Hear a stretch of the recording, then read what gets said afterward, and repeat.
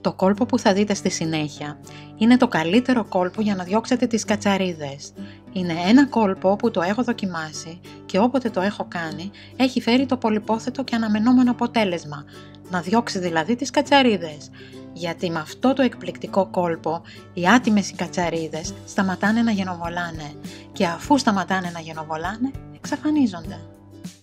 Πριν το κόλπο όμως, ας πούμε 2 λογάκια για τις κατσαρίδες, έτσι για να καταλάβουμε τι στο καλό παίζει με αυτό το έντομο που τόσο πολύ αντιπαθούμε.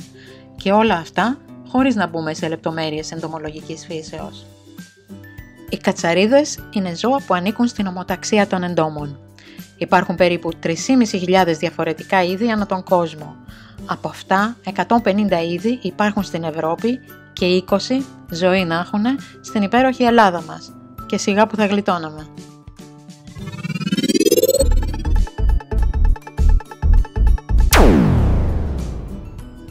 Οι κατσαρίδες ζούνε κατά κανόνα στο έδαφος, στα οργανικά κατάλοιπα.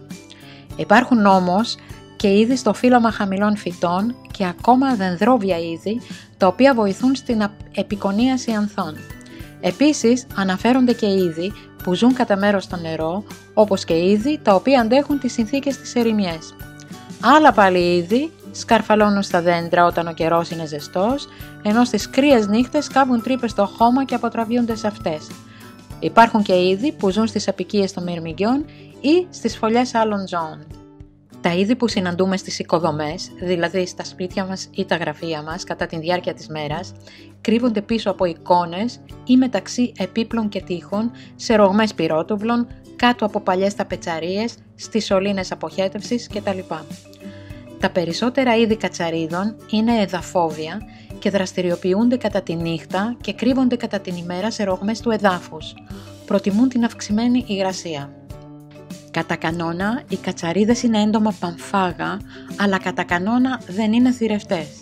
Μερικά είδη μπορούν να επιβιώνουν σε μακρές περιόδους πείνας και υπάρχει είδος από αυτές που μπορεί να ζήσει 42 μέρες χωρίς τροφή και νερό.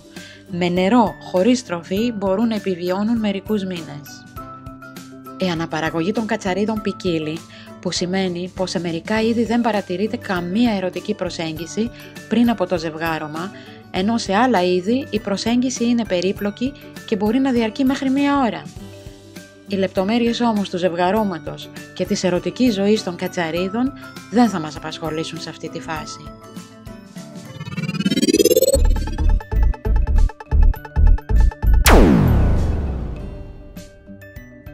Ακούγοντας τη λέξη κατσαρίδες, έρχονται συνήθως στο νου μας ανθυγιεινές καταστάσεις, αν και υπάρχουν κοινωνίες που τρέφονται με κάποια είδη κατσαρίδων. Υπάρχει μάλιστα είδος κατσαρίδας που χρησιμοποιείται στη λαϊκή κινέζικη ιατρική και πολλά είδη παίζουν σπουδαίο ρόλο ως πειραματόζωο στις επιστήμες. Πέρα από όλα αυτά όμως, οι κατσαρίδες μπορούν να αποτελούν κίνδυνο για την υγεία. Μερικά είδη που ζουν σε σπίτια είναι πιθανοί φορείς ασθενειών.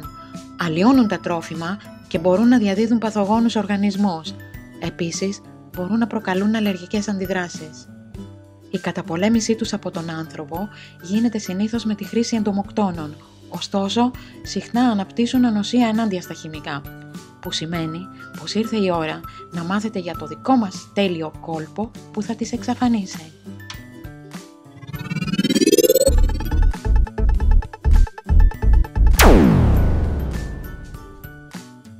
Το κόλπο που θα δείτε είναι δοκιμασμένο και αποτελεσματικό.